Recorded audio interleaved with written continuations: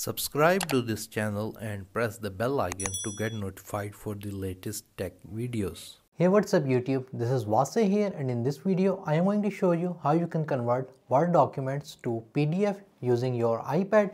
So let's begin the video.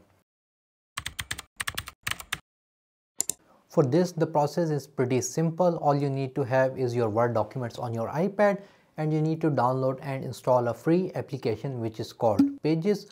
Normally it is pre-installed on your iPad, but if it is not present, you can easily download and install it from the App Store. Once you have the application and Word file, then let me show you what you have to do next in order to convert Word documents to PDF. First of all, on your iPad, you need to identify where your docs or Word files are present. So mostly they are present in the Files application, and you should see different folders.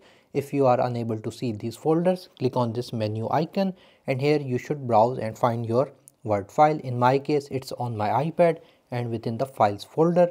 So if I want to see the extension of the file, I can click on these three dots.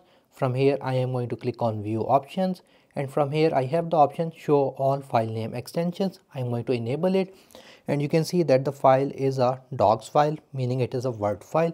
In order to convert it to a PDF, we're going to go back. We're going to open the Pages application. From here we're going to click on this menu icon. We're going to open the file that we just found. So in my case, here it is, the docs file, and we're just going to click on Done to ignore the error message regarding fonts or other things like that. So in order to save it as a PDF, on the top right, click on this share button, and you're going to have an option export and send. Click on it, and you can export it as a PDF, Word, plain text, etc.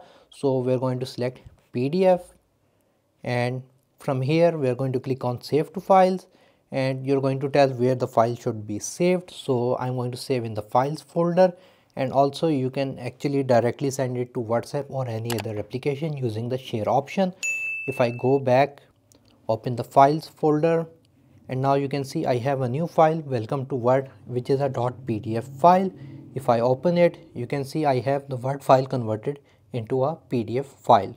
If you guys like this video, make sure to like this video, share with your friends, and subscribe to my channel. If you have any other questions, write them in the comment section below. That's all for today. Thank you for watching, and as always, stay safe.